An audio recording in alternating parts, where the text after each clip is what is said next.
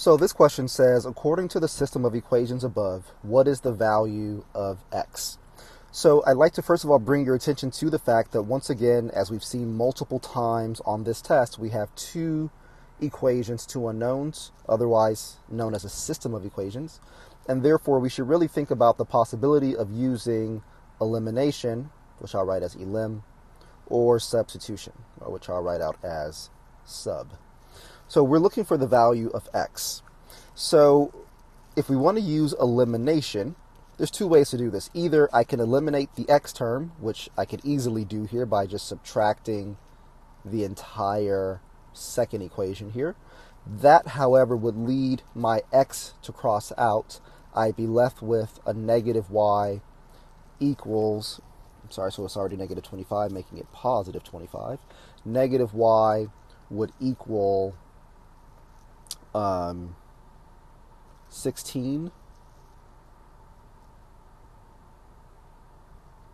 positive 16, which means that y would equal negative 16, but I'd have to keep in mind that I wasn't looking for y, I was trying to find x, which means I then need to use that negative 16, plug it back in to figure out what y is, so I could say that x minus 16 equals negative 9.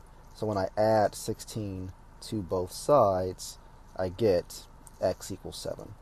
So my answer is 7. That's one way to solve it. So I'm going to erase all this and we're going to do it in a different way.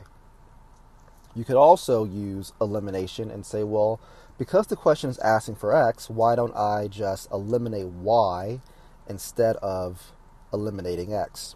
So I could do that by multiplying the entire first equation by negative 2. That would give me negative 2x minus 2y equals 18. The bottom equation would not change, and I'd have x plus 2y equals negative 25. And when I add those together, I would have negative x, my y's are gone, they've been eliminated, equals negative 7 divided by negative 1 on both sides, and I'd have x equals positive 7. So once again, the 7 that we knew was the answer from the previous process. So those are the two ways in which you can do elimination. Let's do this again, instead using substitution. Just to show you that really it's just whatever your preference is, especially with this particular question. You could use either elimination or sub. So because we're trying to find x, I am going to use substitution by isolating y in the first equation. So x plus y equals negative 9.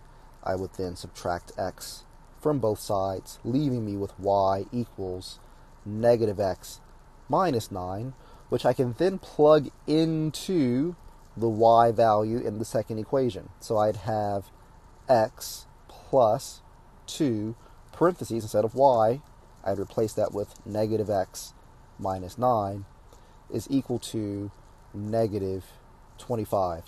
When I simplify this, I'd have x, 2 times negative x is negative 2x, 2 times negative 9 is negative 18, equals negative 25.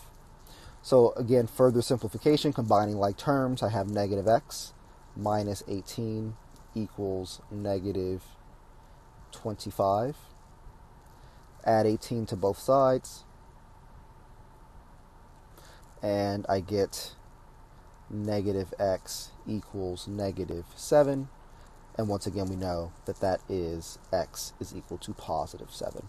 So 3 ways, 2 elimination options and a substitution option here as well. Technically, there is one other substitution option where we can substitute for x instead of y, but that would be a waste of time. But you still could get to the final answer using that. If you have a question regarding that, just drop a note in the comment section here.